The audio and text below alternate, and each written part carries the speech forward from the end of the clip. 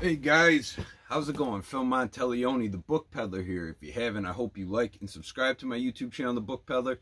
Stay up to date on book picks and store activity, educational videos, whole mess of stuff all surrounding my life as a used bookseller in upstate New York, Smithville Flats, New York.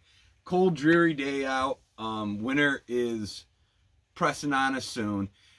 Great day to read. I'm working, but I want to take the time to make a quick video. One of my favorite authors and the author that got me obsessed with reading, Gary Paulson, recently died, and I got a little story about Paulson. When I was in first grade, and he's the author of Hatchet, that's his famous work. When I was in first grade, the teacher said that I couldn't read, or at least I couldn't read well, and they wanted to hold me back.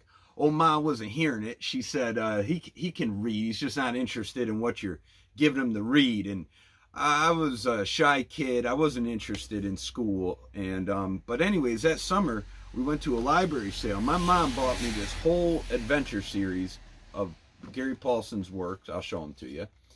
And this is where I cut my teeth. I was at the edge of my chair devouring this material, and I could not put it down. And I highly recommend, if you have young boys out there, that this would be probably a great start. You know, young kids lost in the wilderness, and they have, you know, survival techniques they talk about and how they get out of it. So obviously you identify with the character when you're young. And if these were updated today, I just tell the kids, start talking politics, and there'll be a number of people. You'll be found real quick. That's the #1 survival technique. Talk politics, they'll come out of the woodwork, start talking to you. So anyhow, this guy was a Nobel laureate prize winner. Seemed like a really interesting, great guy. He was a poor student too. But I really enjoyed his books. Highly recommend them for young boys out there. So that was my story.